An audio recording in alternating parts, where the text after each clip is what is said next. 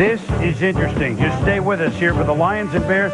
Bears doing the shake. Not sure why. They've lost 8 games in a row. Now, we're going to forget the first 57 minutes of this game. The Bears down 17-7. This is Jim Miller with a bad elbow and all. 3rd and 20. It's Des White for a 23-yard touchdown at 17-14. Bears down 3. Then, on 4th and 20, did you see him fall down, get up, and complete a pass to White for 33 yards?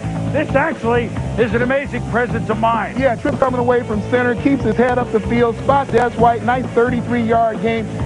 Your team sees you do that, they become a little bit more competitive. Then the human corkscrew, Paul Edinger, the kicker, ties it at 17, and we go to overtime. Now pay attention. Detroit wins the toss.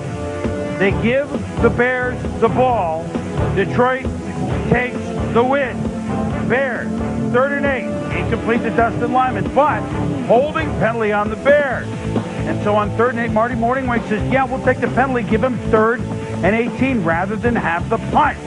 Miller to Marty Booker. Now that's 15 yards. Edger on the sidelines, because remember, it'd be a long field goal into the wind, would be about a 48-yarder. So 4th and 3 from the 31, and wouldn't you know it, Miller to White for 5 yards. First down, Bears. 3 running plays, 40-yard field goal. Edinger, good. The Lions win the toss, but never get the ball.